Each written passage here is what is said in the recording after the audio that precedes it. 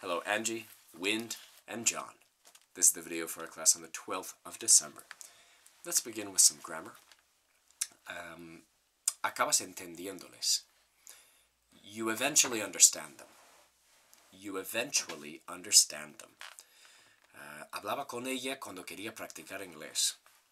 I spoke with her when I wanted to practice English. Remember, control time, or else it will control you. Then, speaking of time, we had various terms that we used to establish situations in time, including still and anymore, the positive and the negative. For example, ¿sigues con hambre? ¿Todavía tienes hambre? Are you still hungry? Are you still hungry? ¿Sigues trabajando ahí? Are you still working there? Are you still working there? Ya no trabajo ahí.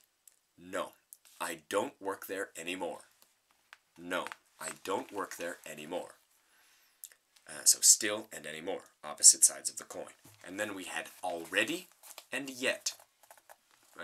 In similar dynamic, opposite sides of the coin.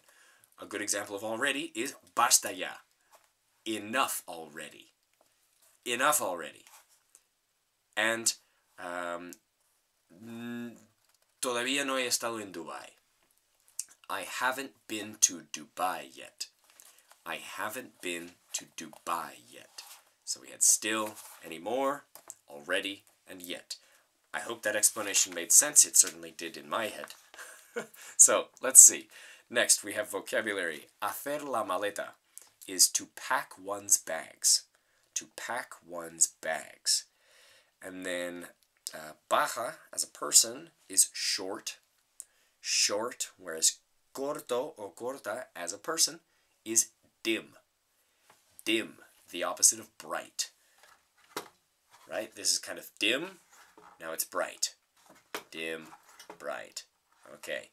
And lastly, some pronunciation. We have nature, and patient. Patient, to be patient as a person. Whereas paciencia is patience. Patience. And that's it. Alright, thanks guys. Sorry for the long video. Merry Christmas, and see you next time. Bye-bye.